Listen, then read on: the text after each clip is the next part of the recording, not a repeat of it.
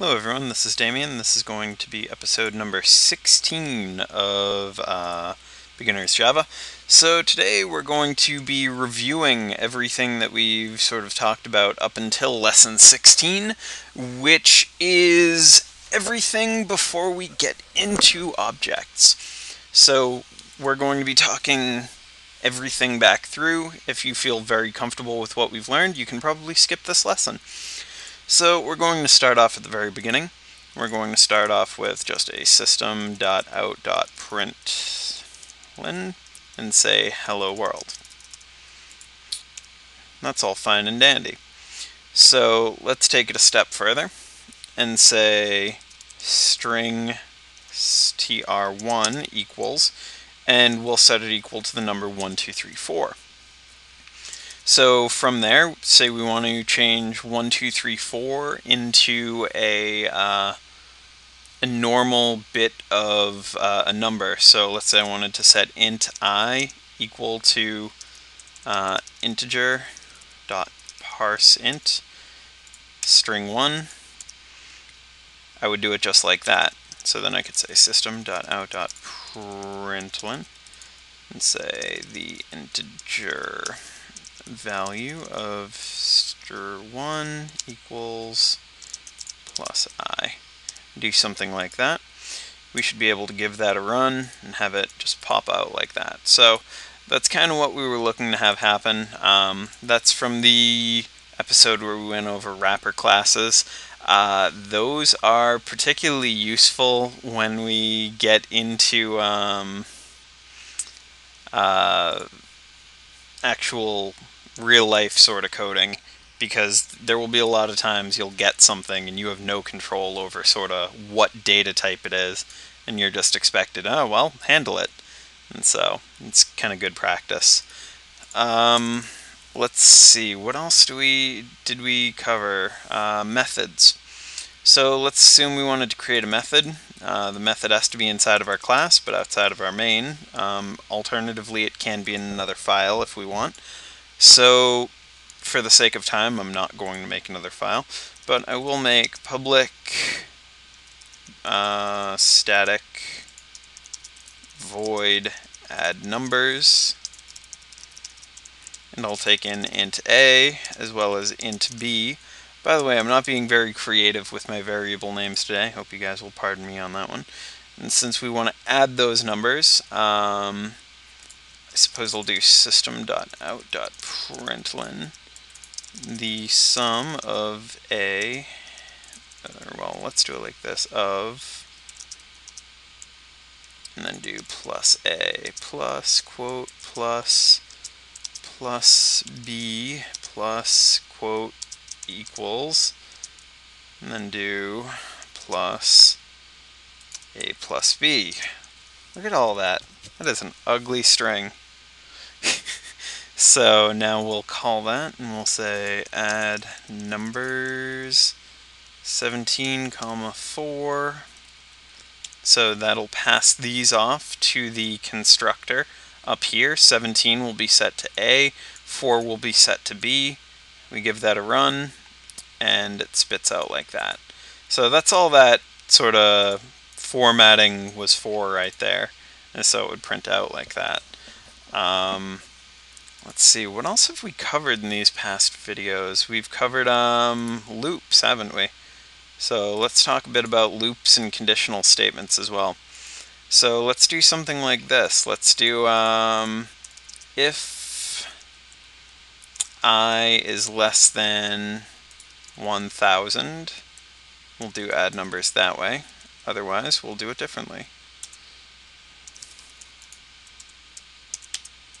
And so we'll say add numbers 25, 5. And so this way, the else, since int I is set to 1, 2, 3, 4, it actually won't hit this now, and it will hit our else statement, and it will go to add numbers like that.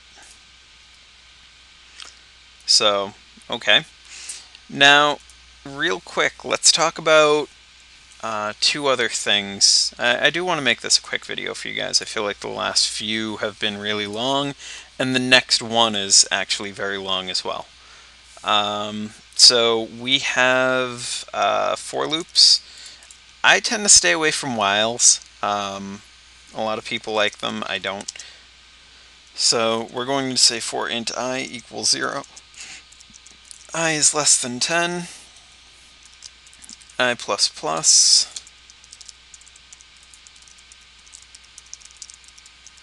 We'll do I plus. Nope, that's not what I wanted. System.out.println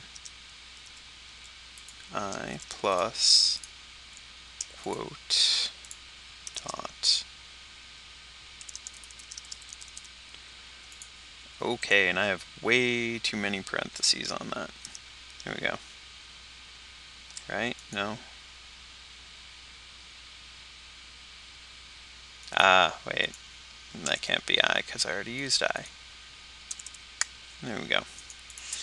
And J and that. There we go. Okay, so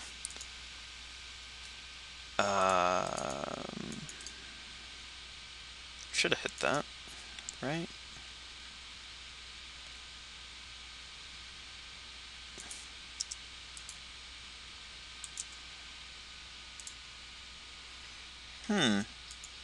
It's kind of strange, isn't it, that it didn't hit this at all?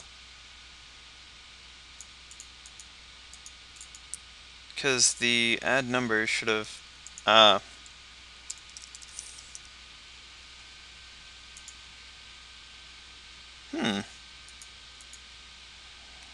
Oh, I forgot to change my middle variable there from I to J. And apparently I didn't type hello world, right? So we now have 10 hell worlds. That's good. But that's your basis of a for loop. Just be weary that there are cases where you can make it so a for loop will never end. So for example, let's do greater than and set that to minus minus instead. We give that a run, and actually that will never hit. So let's do j is less than 10. So that stays the same, and you'll see that this is not going quite how we wanted it to. Well, actually it is, because I wanted to demonstrate an endless loop, and it certainly is endless. That'll run until we get a stack overflow or some kind of a maxint exception. Either or. I stopped it manually though.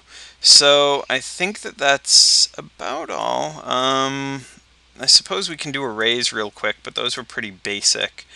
The last sort of thing I want to talk about is using the debugger, sort of for what it's worth.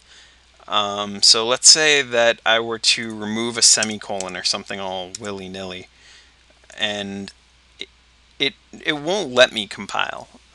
It won't. It'll yell at me. It'll say there's problems. I say proceed anyways, and if I do, it'll tell me that there's an exception in main. It'll tell me which line it's on and which file it's in.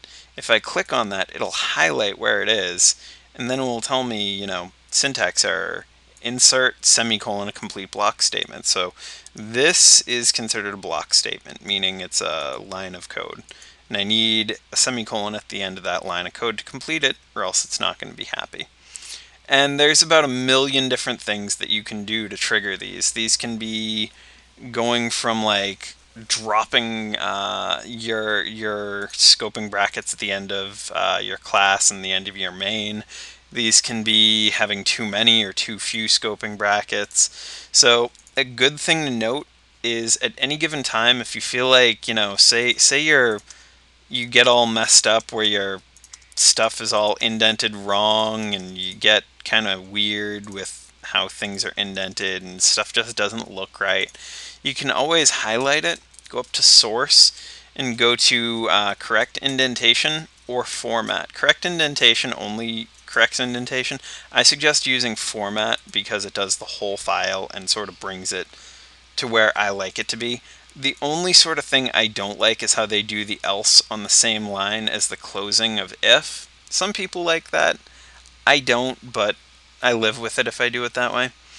It does save a line of code or two. So, with that said, I think that this will sort of do for now. I just wanted to make sure that everybody had a firm grasp on what we'd covered before going forward. If you do have any additional questions, please post them on this video before going forward. It's going to be very difficult to sort of keep all this past material straight going forward into objects. Objects are sort of a whole new way of thinking about variables and how data is stored inside of programs. So I hope you guys will join me for that. My name's Damien, and I hope you have a great evening.